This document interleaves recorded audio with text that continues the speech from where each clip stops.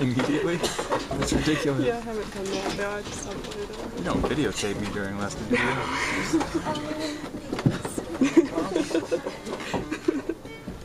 Someone new to the faculty. This is his first semester here, and we're mighty happy to have him here. He's already making a big impact. He gave me a CD. We were at the farmer's market last week down in Jonesboro. He's got a great CD, really great music, great liner notes. He's going to do a little piece, and he's going to be joined by our buddy, Roy Andrade. Would you please welcome Joseph Decosimo?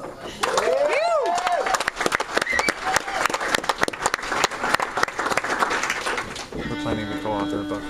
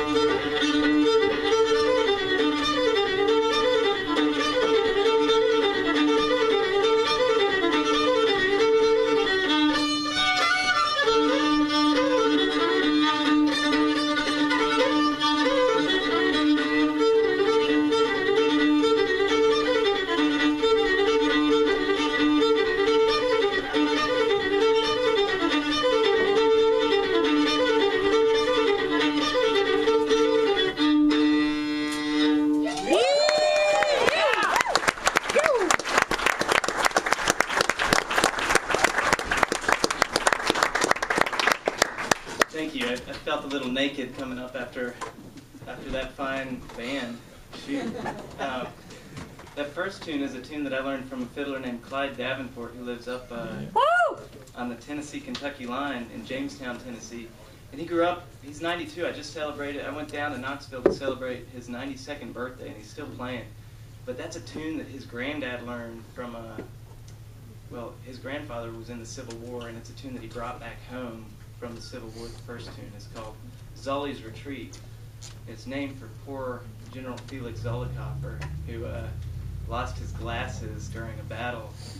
It was raining, it was in the winter, and he saw some guys and he thought they were on his side, and they weren't. He flagged them down. And the second tune is a tune called Yellin' in the Shoats that was made by a guy who just passed away this year, who was a fantastic fiddler from up in Illinois. So, two little tunes and a funky tuning.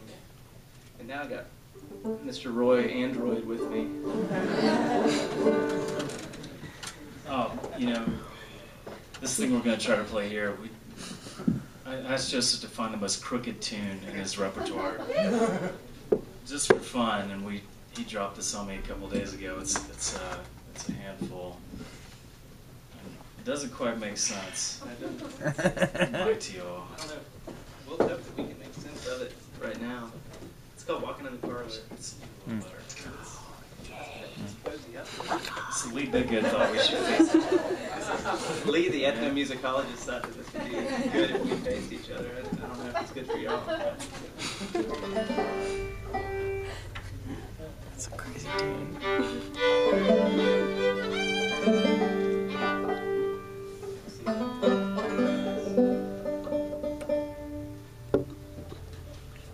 All right.